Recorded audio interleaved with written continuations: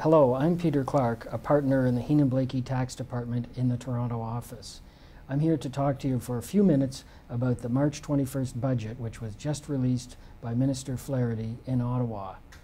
Now let me say at the outset that if you're a careful taxpayer who pays your taxes in full and files all your returns, you don't have anything to lose sleep over.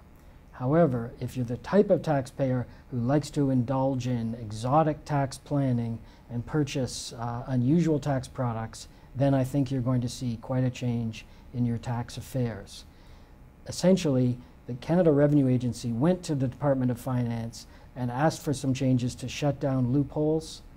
Pretty much everything on CRA's wish list was granted by the government, and those loopholes are now closed. Examples include the shutdown of certain insurance products which were purchased with borrowed money and other insurance products which were linked with annuities. CRA did not like those products and they are gone.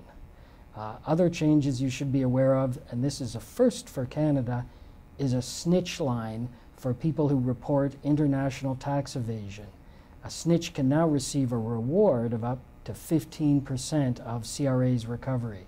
It's unprecedented in Canada. Another measure is Big Brother is watching you. Funds transfers out of Canada starting in 2015 will have to be reported to CRA in certain circumstances. This is designed to catch Canadians who are shipping money to offshore tax havens without telling CRA. On the positive side, there's relatively small measures. First of all, there's an enhanced charitable tax donation for first-time givers. The amounts are very modest, but it's designed to create a tradition of philanthropy among young entrants to the workforce. Another measure is a slight increase in the capital gains exemption for small business shares from $750,000 to $800,000 plus indexing.